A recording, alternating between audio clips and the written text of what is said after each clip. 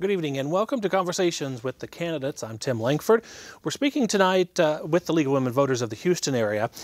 We're speaking tonight with three of the six candidates on the ballot for the Democratic Party, Harris County Precinct 3 Commissioner. We've got Michael Moore joining us this evening, Morris Overstreet, and Diana Martinez Alexander. They're three of the six candidates, as I said, who are running in the wide open primary, both Democrat and Republican, and wide open seat for Harris County Precinct 3. And so we're going to talk with them about some of the issues that affect the West Harris County Precinct, where they're hoping to represent, and the county as a whole. So thank you for joining us this evening. I'd like to welcome all three of you to the program tonight. I appreciate y'all joining us and having this conversation with us. Michael Moore, I want to start with you. First question for all of you, but we'll start with Michael first. Tell us about yourself and why you are running for Harris County Commissioner Precinct 3. Thanks, Tim. I'm running for Harris County Commissioner Precinct 3 because I believe in public service. I believe if you feel you can, if you can give back, you should give back. We have major issues facing Harris County, from flood control, 3 massive 500-year floods in 3 years. Global warming is real. We're seeing the effects of it here in Harris County. We've got major issues on flood control. We've got massive growth. We've got 4.8 million people in Harris County. We're going to add another 3 million people in the next 2 to 3 decades. The unincorporated area is growing fast. We've got a healthcare system that 54% of its patients do not have health insurance. Major other issues. I was former Bill White's Chief of Staff for the entire 6 years. He was mayor. I've got the experience on running large organizations. I helped run the 4th largest city in the United States, a $2 billion budget, over 20,000 employees. I'd like to use that experience to help Harris County. Okay. Thank you so much. And Mr. Overstreet, we'll come to you next. Tim, thank you for hosting this, and I thank the League of Women Voters. My name is Morris Overstreet. I'm running for Harris County Commissioner, Precinct 3 in the Democratic primary. I'm a former elected statewide Democratic official. I'm running because I'm a problem solver, and there's some problems that exist in Precinct 3 that really do need solving. Flooding. Flooding is a big issue. It's personal to me. I was a victim of all the floods. 3.5 feet in May 2015. Rebuilt. Harvey missed me by 3 inches. So it's personal. I want to solve the flooding problem.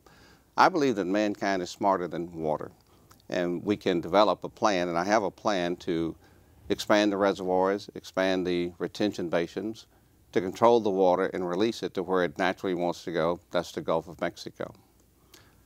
I have a plan to fix the streets. I know everybody's tired of the potholes, traffic congestion. We need to improve mass transportation. I want to reduce crime. I believe that every person is entitled to live in a community that is safe and free of crime. I want to improve the quality of life not only of the citizens who live in Precinct 3, the incorporated parts as well as the municipal parts, but I want to improve the quality of life of all of our citizens in Harris County. That's why I'm running. I'm a fixer. I'm a doer. All right. Thank you so much. Appreciate it.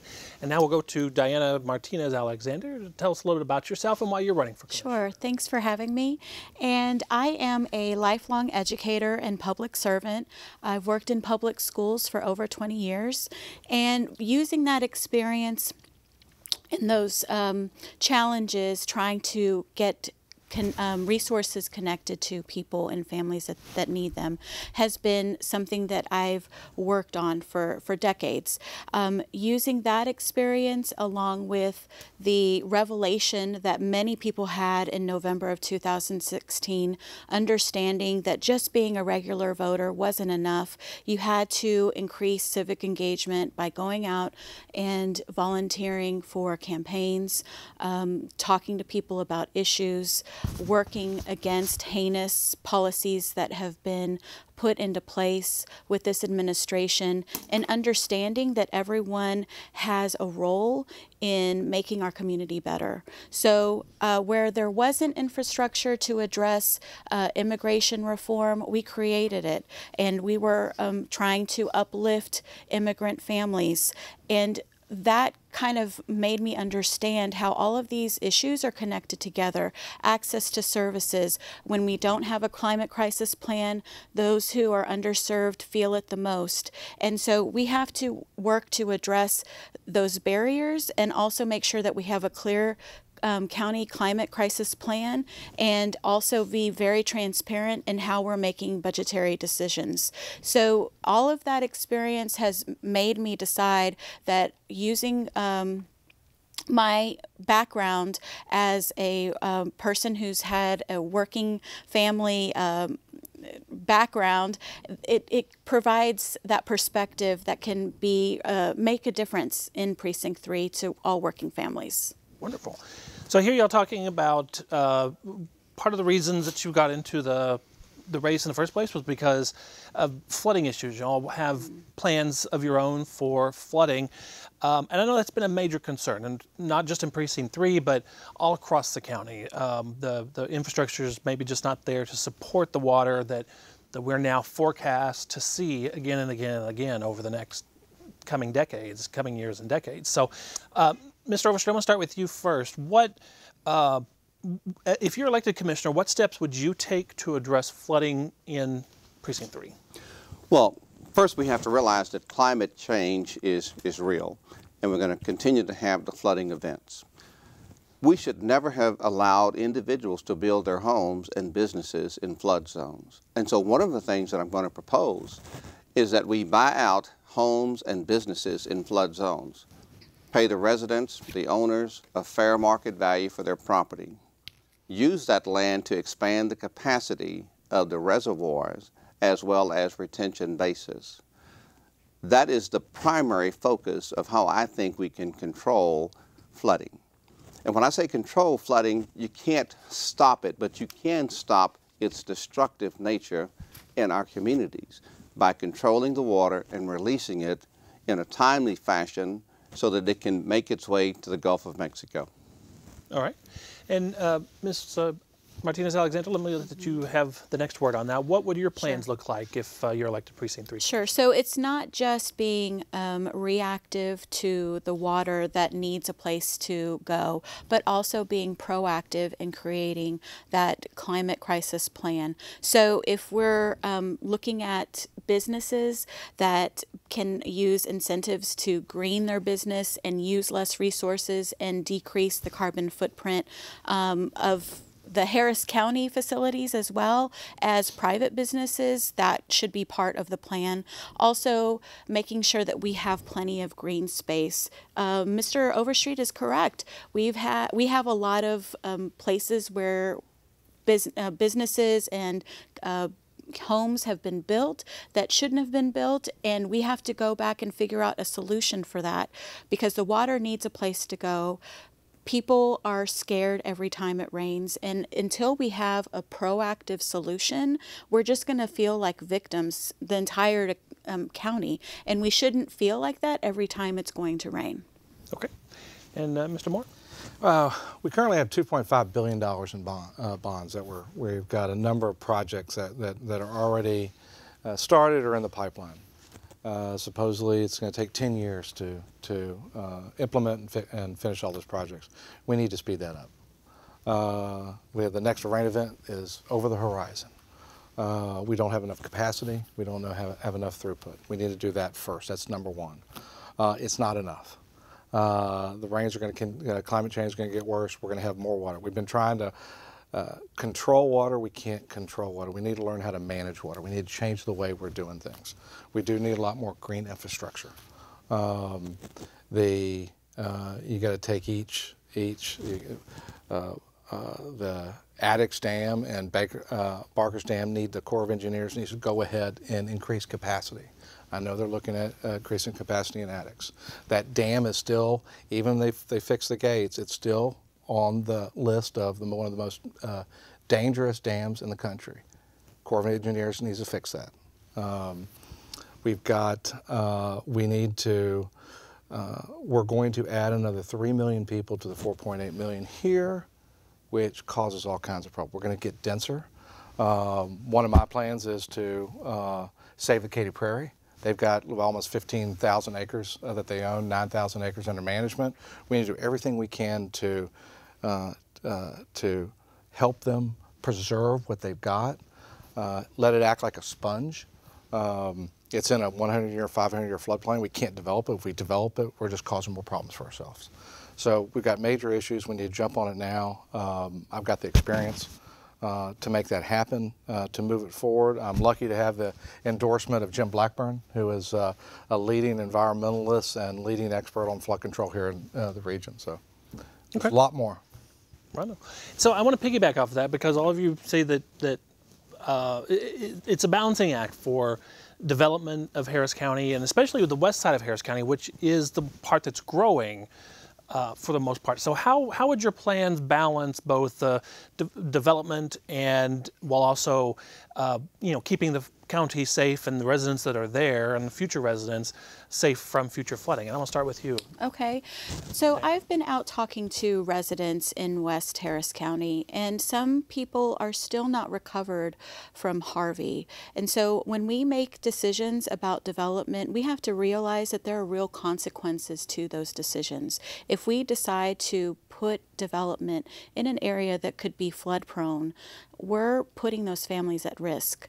Mr. Silva in West Houston is still washing dishes in his bathtub because he hasn't recovered from Harvey. So using that as a lens and realizing that developers shouldn't have free rein to develop willy-nilly, and being thoughtful and using the input from the Corps of Engineers and putting a rein on to that development and being thoughtful about it, and also developing that transportation infrastructure, because if we're enticing people to get more cars off the road, that will cumulatively lessen our carbon footprint as a community, and we need to explore that aggressively if we're going to make an impact as a community. Okay. And Michael Moore, I'll come to you next. And the question again? How do you balance protecting the existing and future residents from flooding while also encouraging development in West Harris County and Precinct 3? We're going to have to encourage economic development. We have to have it. You have to have it as a growing economy, jobs, infrastructure. But you can do it smarter. You can create green infrastructure that spurs more dense neighborhoods, business centers, work centers. We need to look at that. The county almost needs to become its own mud and develop these green centers that are higher density. And also we have to develop a better transportation plan to those centers. So it is more green infrastructure while you're developing flood-prone areas. I agree with the court, the Commissioners Court, when they had a 5-0 vote to use the Atlas 14. It's a 500-year floodplain. And so we have to do it smart. We have to warn people. You can't build in a flood pool that has been there since the 1950s. That's just awful. So more green infrastructure that brings in more capacity for water, along with fixing the current system we have. Okay. Mr. Overstreet, I'll give you the last word on this question. Well, in addition to being a lawyer for 45 years, I've been a successful small business person. So I believe in business. There's some basic business principles no matter what business that you're in. I believe that there ought to be some do's and some don'ts. So let's talk about the do's and the don'ts. Do not let developers develop in flood zones. Do not let them do it. Their influence on Commissioners Court has been too much. My position is we're going to put people first, not money first. I believe in business, but I also believe in the quality of life that we have to offer and ensure that the citizens not only of Precinct 3, but all of Harris County enjoy. So what are those do's? If you create impervious cover, then you have to create pervious cover. That's more green space. That's more parks. The water has to have some place to go. We can do that. That's a requirement. You create impervious cover, then the requirement is you create pervious cover. Okay. All right. So I'm going to move on to another question that kind of goes beyond flooding, but you've each mentioned transportation issues for your precinct and how to improve that. And what does that look like? What does your plans look like to do that? To work with Metro, to work with TxDOT? How will that work out? And I'll start with you, Mr. Moore. I supported the Metro Next plan, the bond they just passed recently.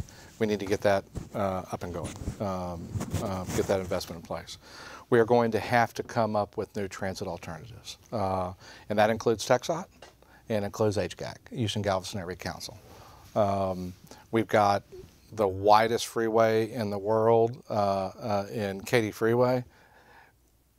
We didn't take the opportunity when they built it to put some kind of mass transit on it. We had a rail line sitting there, and we lost the opportunity where we could have put some mass transit, whether it be rail or bus rapid transit. We can't let that happen again. So we've got these corridors of 290, I-10, West Park, and 59. We need to start looking at those nows to get high-capacity transit. I believe in bus rapid transit. I believe bus rapid transit is the way to go. Rail's expensive. You build rail inner. You use bus rapid transit on the outskirts. It's going to have to be efficient. It's going to have to be fast. And it's going to have to be clean and has Wi-Fi, so people are going to use it. But we've got these major suburbs that are growing and growing and growing. We're going to have to do something now when those 3 million people come in the next 2 to 3 decades. We can't wait till they come and then try to fix it when they get here. Okay. Mr. Overstreet. You know, some of the largest cities give us a model and a roadmap for expanding public transportation. It's an educational process. Every person does not have to drive his or her car downtown because they work downtown. What we have to do is create a transportation system that is dependable, one that runs frequently so that an individual will know that he or she can take mass public transportation and get where they want to go. We have to expand it all the way to the county lines. Yes, it's going to be expensive, but it's going to be worth it because in the end, if we can remove more cars from the road, then we have the ability to affect and decrease the effects of climate change. The county probably has as many vehicles as any company in Harris County. It's simple. We don't need a committee. Just convert the vehicles over to renewable energy. Let's get off of fossil fuels. All the new vehicles we purchase should be the electric cars or some other source of energy, but not traditional fossil fuels. We're the largest landowner and have buildings. So let's use alternative energy instead of using fossil fuels to heat all of the buildings that Harris County owns. All right, and Ms. Martinez? So I would say that it's not just about cooperating with TxDOT, but also the city and other municipalities, Fort Penn County, because whatever happens in those neighboring areas affects Harris County as a whole. And we have to take a look at Metro. In 2015, they overhauled their transportation grid, and so they're used as a model nationwide of how they reorganized the routes, because they veered away from the spoke model to what we actually have, like where people are. So if we're looking at the centers of high commute areas, then we should have more resources there. Are we making Wi-Fi available? I know they're piloting it on some routes, but we want to make it where people can work on their way to work. Work on their way, to the office. And then also, are we making bus passes more accessible, not just for people who have smartphones or have limitations on data and have to pay cash? Is there a way to make that more accessible where people will want to ride the bus and see it as more economical? We have one of the lowest fares in the nation at $125 an hour, but if people don't want to ride the bus because of a simple thing like not having a bench or a covered area to wait, those are the simple things that can entice people to ditch their cars and use mass transit. All right. Now, what other transportation issues do you see as important to Precinct 3 besides the metro or public transportation? Are there other issues that you see as just as important as that you think that you would like to tackle? And I'll start with you, Mr. Overstreet. Well, I think one of the major issues we have to look at is fixing the streets, fixing the roads. And there's this belief that the county is only responsible for those roads outside of the city limits. You pay county taxes if you live in the city. And so there's no reason why you can't use county money to fix roads and to collaborate with the city of Houston and other municipalities to help fix that infrastructure. And so that's game plan almost number 2 after flooding. We've got to fix the streets. If we fix the streets, I think it's more convenient for people to travel the streets and things of that nature. We need to put sidewalks in, and we need to put street lights in. And it goes back and it dovetails into my safe neighborhoods, safe and free of crime. Okay. Ms. Martinez-Alexander? Sure. So we also want to look at construction materials. Are we exploring materials like permeable concrete? Because if the water has somewhere to go, then that causes less problems than trying to fix an area that's been affected by flooding adversely. Another thing that we need to consider is highway expansion. So we all remember I-10 being this glorious project that was touted to reduce congestion, but it just brought more cars on the road. So if we look at a project like I-45 that's actually going to displace families, historically black and brown communities, and cause more issues environmentally by ripping out all of that infrastructure and then putting a tunnel underneath downtown, which sounds like a disaster to me with all of the water that comes in our area. We have to be smarter and start thinking outside the box. We have an opportunity here to really address our climate crisis and transportation hand in hand, leveraging the business resources and all of the academic resources that we have in the area and in our state to make Harris County a leader instead of a victim. Okay. Mr. Moore. In Precinct 3, lack of resources and maintenance is going to be a major issue while we grow. But I want to talk about some specifics. When I was at the City of Houston, I was part of the team that helped introduce Safe Clear. Safe Clear is now called Tow and Go. It is, most people don't even know it's there anymore. But in 2019, it cleared 32,000 cars off of Houston freeways, off the freeways inside the City of Houston. Imagine if those 32,000 cars were put back on the freeways, the congestion, So the state and the feds built these billions and billions of dollars of freeways and didn't do anything to clear it. We invented Safe Clear. It is a model for the country. They're getting ready to expand it in March to the entire county. We need to go region-wide with it.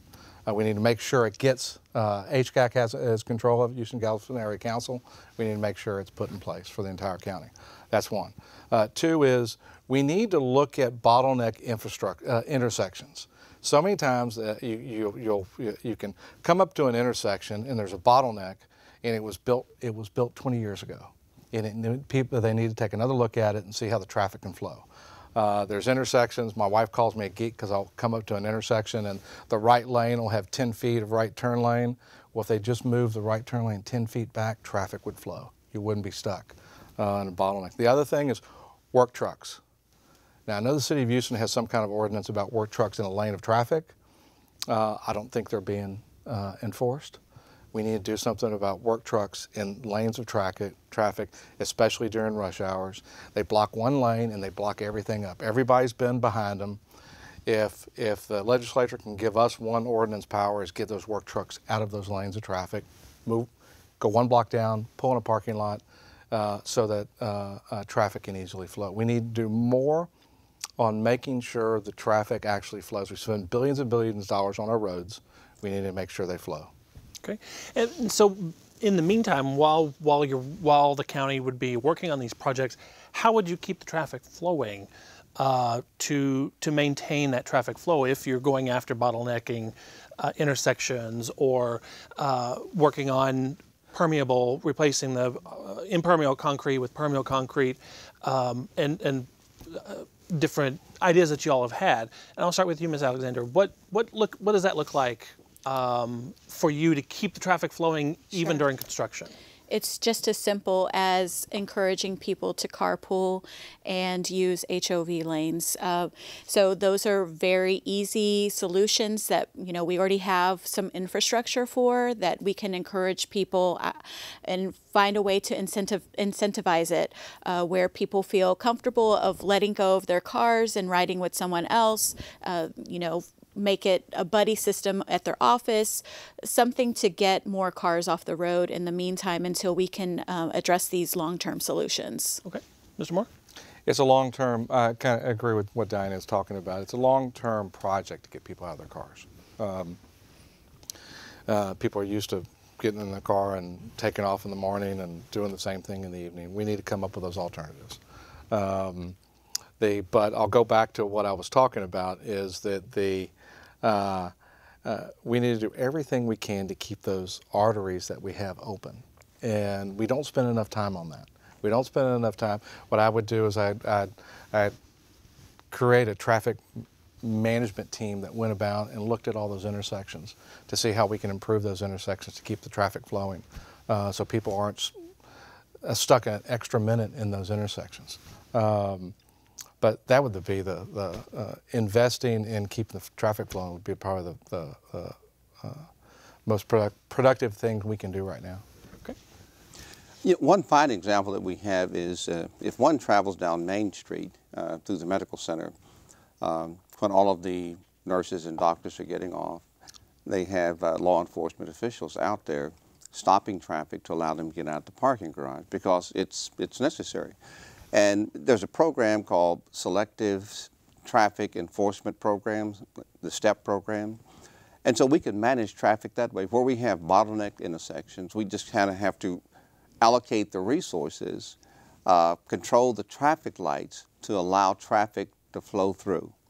And if we just do that where we have problems, there's no sense in a traffic light in a high traffic area having a green light for 15 seconds or 20 seconds or 30 seconds. Let the traffic go through. If we have to put people power out there to manage the traffic, let's do that. We can do those kinds of things while we're working on solving those traffic problems. Okay, great. So last question, or one of the last questions, what do you feel are some of other important issues that you would like to tackle if you're elected to the Commissioner's Court? And I'll start with you, Mr. Morris. Well, I think it's allocation of resources. Most of my career has been in the area of criminal justice.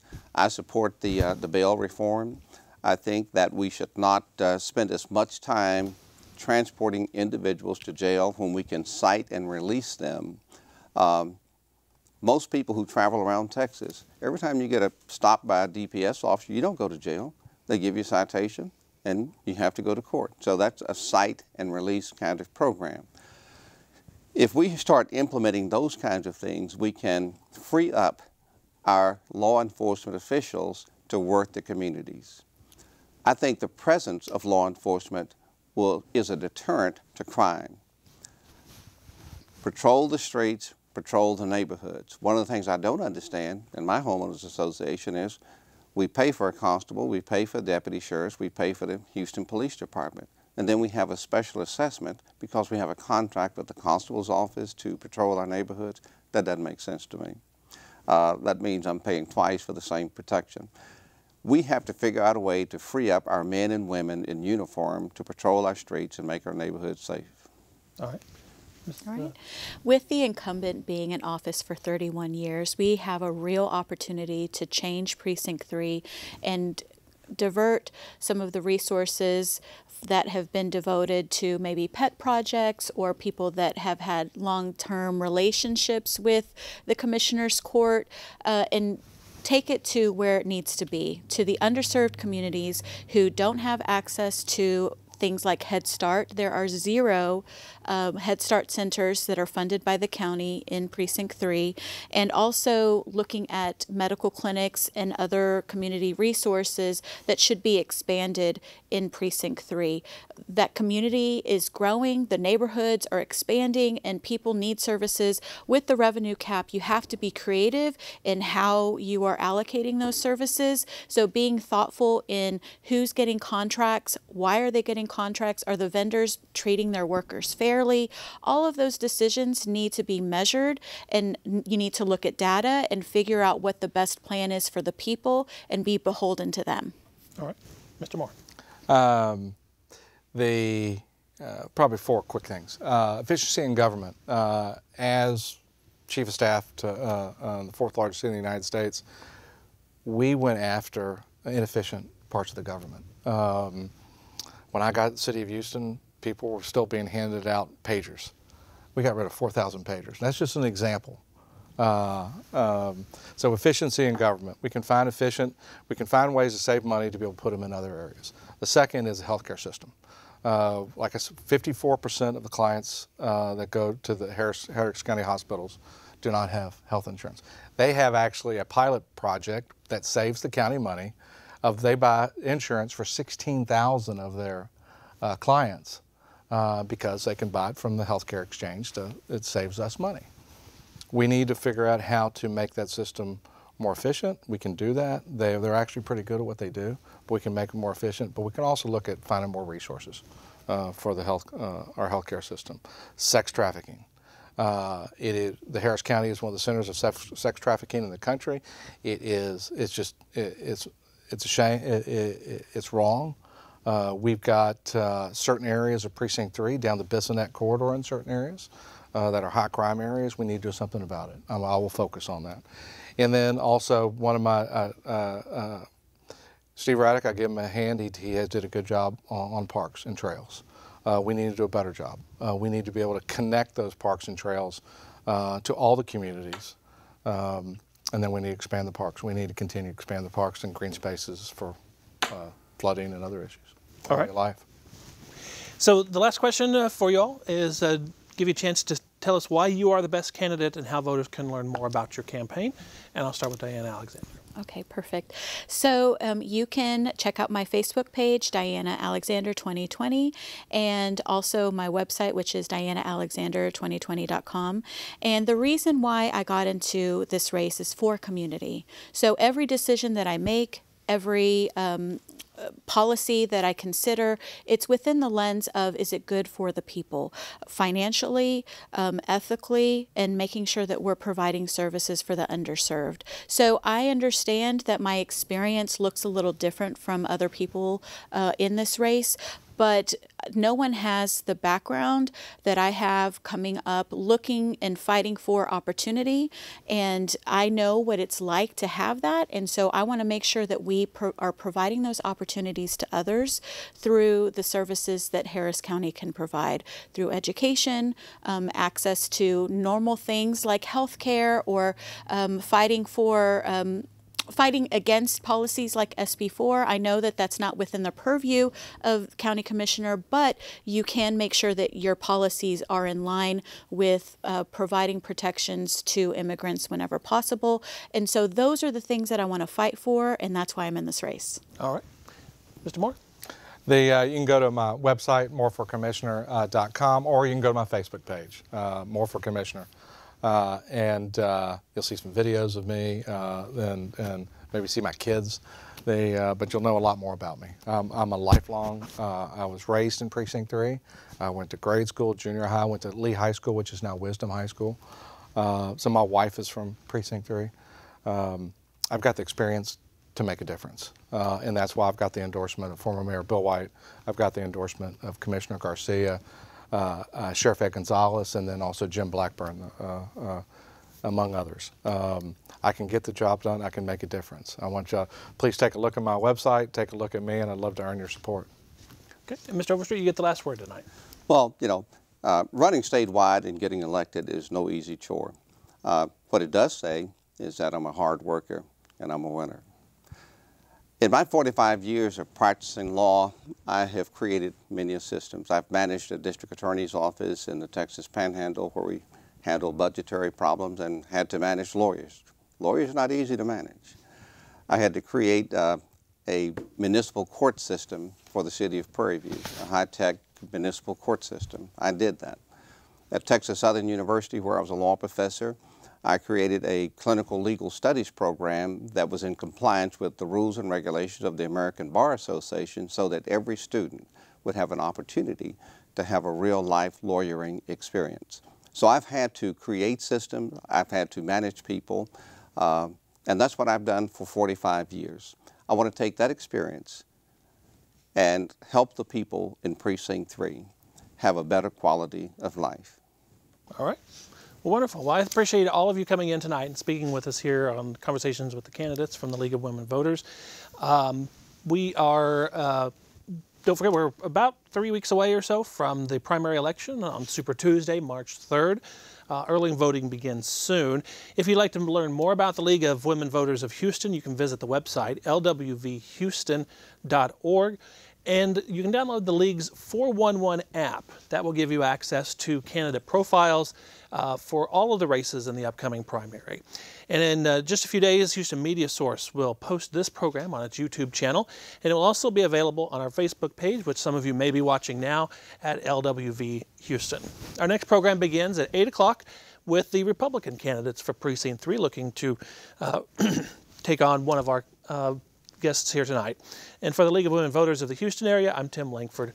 Thank you for watching Conversations with the Candidates on Houston Media Source Television.